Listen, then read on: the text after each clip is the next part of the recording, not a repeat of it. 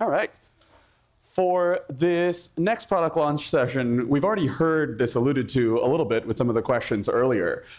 We want to be in the places where decisions are actually happening. Now, as a developer, I would love to think of everything as running on localhost or whatever the easiest copy and pastable tutorial is on the easiest setup page. But that isn't the reality if you want to go and actually do workflows in production and do meaningful automation. So we want to be able to give you the tools to be able to build for your workflows at the places where you need to. And to find out more about how we can do that, here's Luke. Howdy, everybody. Nice to meet you. I am Luke. I am a tech lead and product manager here at Palantir, and I'm excited to chat with you all a bit today about some of our most recent product investments at the edge. First off, I just want to level set with what I mean when I'm referring to the edge. Generally, I'm talking about small form factor, low power, generally disconnected devices, the types of things that you see on the table here, your Raspberry Pis, your trucks. That one's not real, though. But the types of devices that aren't inside of the cloud, the compute that extends beyond that cloud's reach. And deploying and developing software for the edge it's a hard problem. And I don't need to tell a room full of people who solve hard problems for a living that, well, they can kind of be a massive pain in the ass. And I think this is for a lot of reasons. But one of the biggest reasons is how hard problems fly in the face of our assumptions. And as an industry, we've made one rather large assumption, and it's that of cloud connectivity. Now, as with most assumptions, this makes sense entirely at face value. The cloud has been this incredible force multiplier that has entirely changed the way in which we build and do our business. But at the same time, over the years of embedding with customers, many of the folks in this room, it's become apparent that in a world that's ever building towards the cloud, so many of our hardest problems exist at the edge. Whether it's at Panasonic, these might be old slides, it's okay. Whether it's at Panasonic on the factory floor where battery production requires millisecond level latency and bandwidth constraints can prohibit the use of cloud infrastructure. Whether it's with our partners through the Warp Speed program that is revitalizing the American industrial base and bringing legacy hardware investments online. All the way to our work with the warfighter, the DoD, where connectivity can be sporadic, but the challenges of war are anything but. So how do we, as a room full of builders, tackle this class of problems? And importantly, what can Palantir do to help along the way? I think, as always, we should provide some good tools. And what better tool to start with than the one that kind of started it all, the Ontology. So with that, I'm incredibly excited to introduce the embedded Ontology. The embedded Ontology is our lightweight hosting infrastructure capable of running the Foundry Ontology object system on nearly any device, enabling the creation of decentralized applications that can connect users across a mesh of different hardware architectures, all while interoperating seamlessly with core Foundry infrastructure in the cloud when online.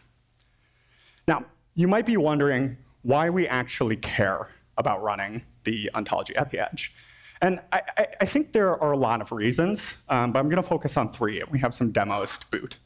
The first is how it enables us to build these decentralized workflows and connect users through synchronizing their ontologies across a mesh of compute. The second is how it lets those users leverage the existing hardware, the existing devices that they already have in their ecosystem, even when they might be disconnected. And the third is how it allows us to slightly reframe the way in which we think about the ontology, turning it into an API layer for our physical world. But with that, let's dive into some demos. If we can jump over to my laptop, and we'll look at decentralized workflows. And also, if we happen to have the other slide deck, we can load it right now. Awesome. As a raise of hands, how many of the folks in here are back-end oriented? OK, so you understand why I can't create pretty front ends. This is our OSDK application. And what you'll see is a copy of two of the exact same applications. The one on your left is just a standard OSDK app that's deployed in a normal Foundry environment. So normal ontology indexed in the Foundry ontology object system, and then a self-hosted OSDK app. And this OSDK app is stupid simple. It allows me to create these check-in points on a map. So we can jump in and create a new one. We'll say something along the lines of hello from DevCon. We'll create that. And this just calls the action inside the pre-generated OSDK TypeScript bindings and actually creates an object in the ontology, which I can then go ahead and look at. Now, the application on the right is the same exact code, same exact application, but instead it's running on this Raspberry Pi right here.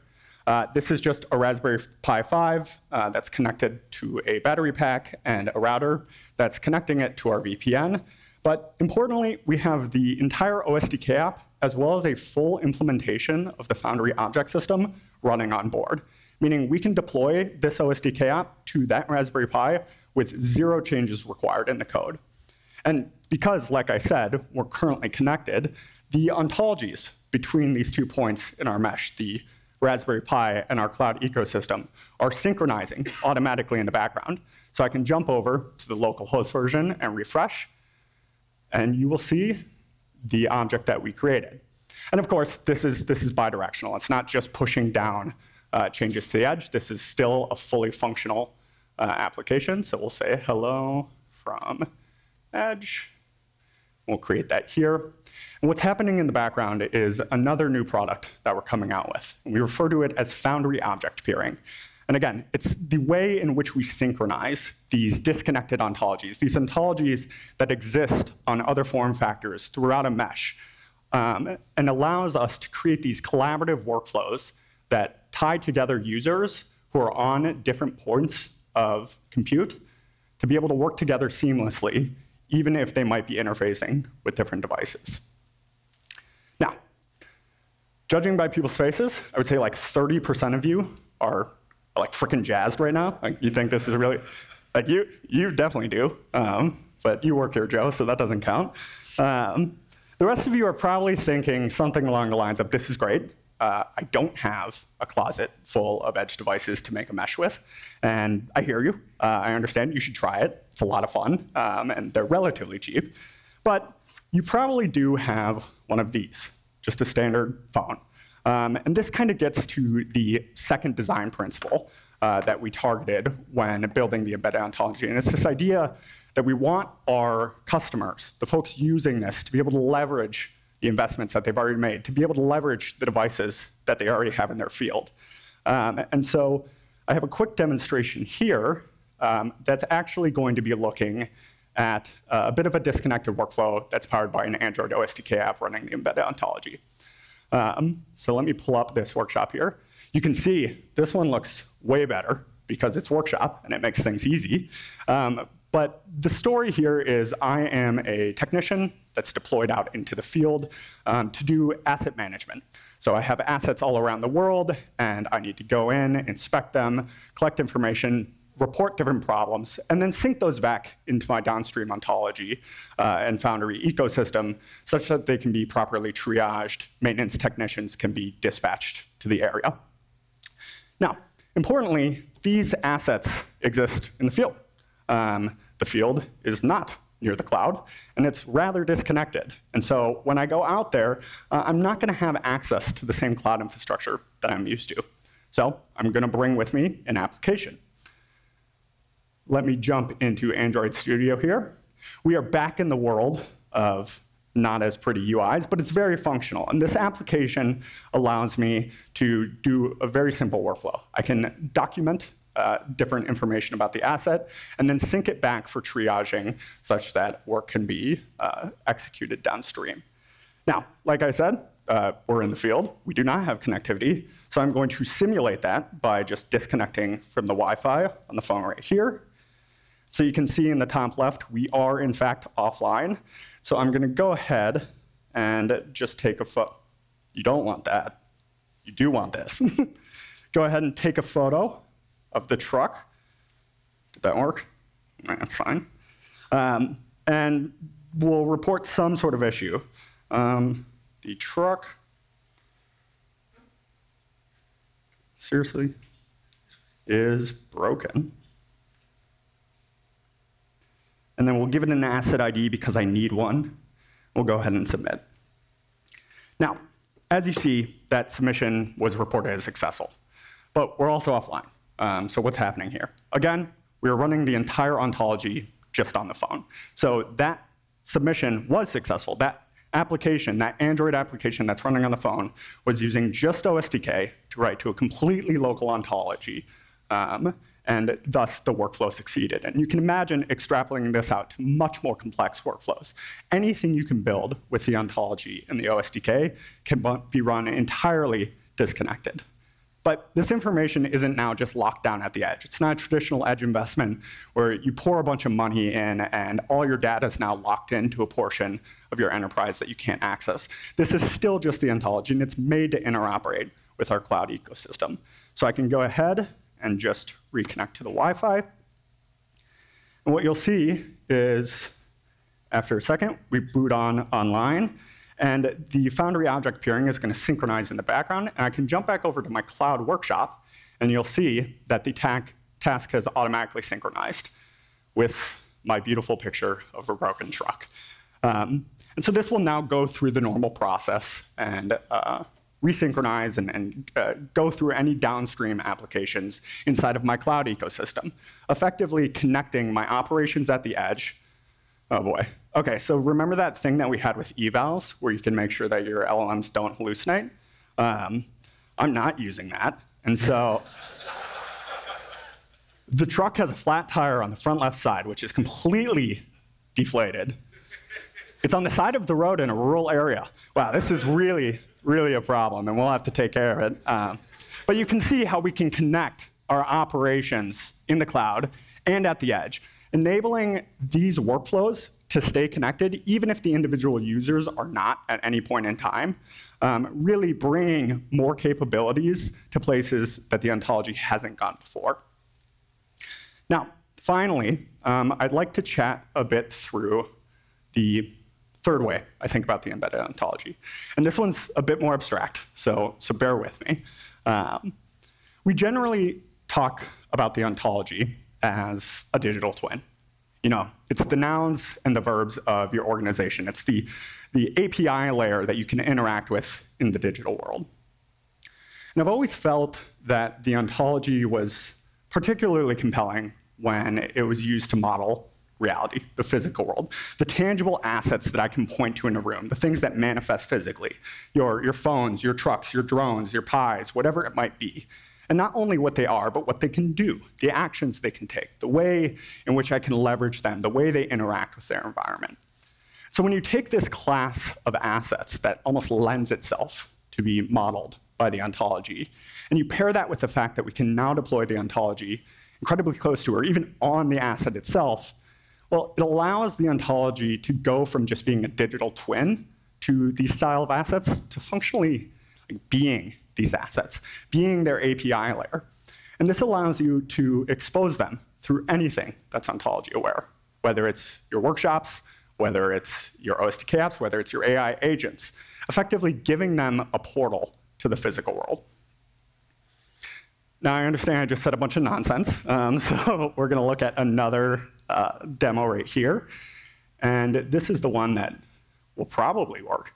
I have a camera that is sitting on a roof somewhere, allegedly, and I would like to interact with it through Palantir, through the ontology. And so again, like I said, I'm going to model it in the way that I think about it in the real world. I have the camera itself, and it's meaningful to me. It's a real thing. So I'll give some properties on it. It's got a location, latitude and longitude, a model, a serial number.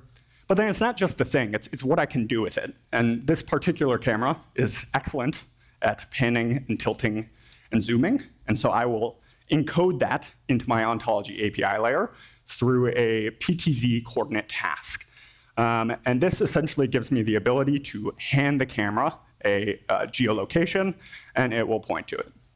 Now from here, I can generate just your standard OSDK app, and I can take that ontology and deploy it out to something that's connected to the device. Now, in this case, this is just going to be on my laptop because I have a network connection to the device, but I just implemented like a stupid simple application that feeds telemetry from the camera, its connectivity status, things like that, as well as listens for the creation of these objects running on board. So I can go ahead and just run this script here. Did my terminal bug out?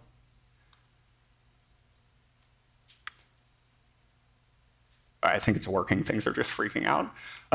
Go ahead and run this here.